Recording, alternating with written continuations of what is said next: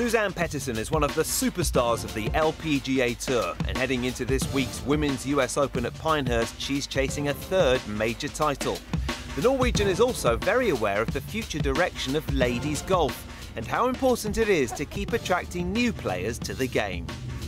Well, it's always a tough question how you're going to get more girls to play, but I think if you keep golf light and kind of fun, let them play and kind of play with each other. I mean, try to attract the non-golfers to the golf course. I mean, if we can't get them to come to us, we got to go to them. So for me, it's all about kind of opening up and being creative how to grow the game of golf. And for me, I've had a lot of different kind of challenges getting more girls to play in my junior tournament. And you know what, it's like if your friends play, it's easier for you to join. And but I think most of all, to bring golf to them and kind of bring it into their backyard is the best way to do it.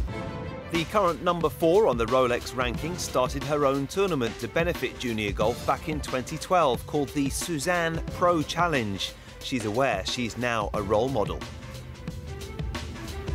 Well, I mean, I always believe that you got to find your own path.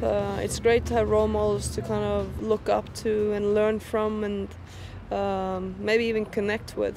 But I always believe you have to kind of find your own path with kind of your mentality and kind of your skills and kind of build it to where it's really solid and good. So I've had several golfing role models myself, and it's nice to know that you can be a good golfer coming from Scandinavia. Then I mean, I had Annika to look up to, and it was just that was good enough for me to kind of put down a little bit of extra effort and kind of following her footsteps a little bit.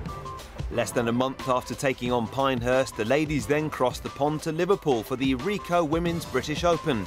Suzann has yet to lift that major trophy, but she loves the challenge of playing some of golf's greatest layouts. Birkdale is a fantastic venue. I have yet to play good on Birkdale, so I can't wait to come back and kind of try to maneuver myself around it in a little better way. But fantastic to play venues like Birkdale. I heard we're going to Turnberry next year. It's just fantastic to play world-class golf courses. The week following the Women's British Open, some of golf's young golf stars will play for the Junior Open title at West Lancashire Golf Club.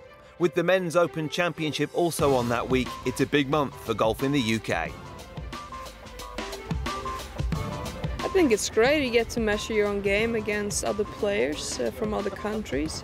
You get to bond with other players. You build friendships. That's probably going to last a long, long time. So there's a lot of different aspects outside of golf when you compete in junior championships like that. And I mean, I have a lot of friends on the LPGA now that I used to compete with during my junior years. And it's just a lot of fun, and you kind of build your rivalries and most of all, friendships for life.